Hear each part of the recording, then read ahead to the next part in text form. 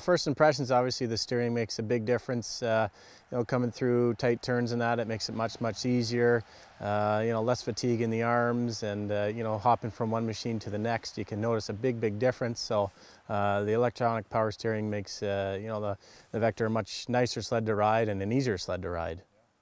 You know, let's face it, women and men are not, they have a bit of different physical attributes, and sometimes I find you'll get like some burning in your shoulder blades and stuff when you're on the more aggressive steering machines.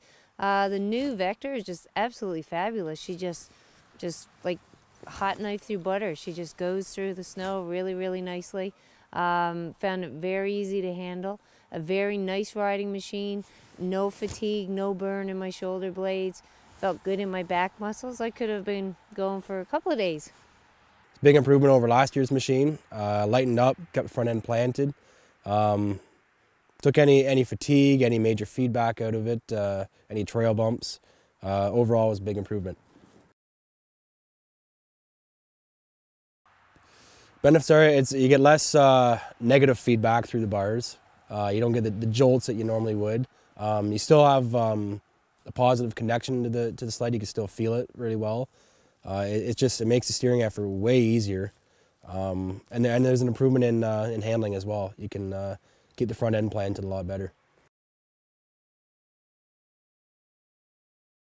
I think every sled should have this, to be honest with you. Like, I drive a variety of different sleds, and I really think that every sled should be equipped with power steering. It's the bomb. I think other manufacturers will probably follow the trend as they did with in the ATV world, where they'll most likely all 4 manufacturers will offer power steering in the future on some of their models. Oh, I would think power steering would be you know, following suit here with the other manufacturers. Yamaha's kind of been the leader in power steering starting in ATV, and they kind of followed suit there. So I can't see why they wouldn't do the same here after they've kind of seen what Yamaha's done. I think once you get out and try one, or you go to your local dealer and, you know, try their demo model or something, I mean, you'll notice a huge difference, just like you would on an ATV or you know, now on the snowmobiles. So I think it makes a big difference, and it's, you know, kudos to Yamaha for doing it.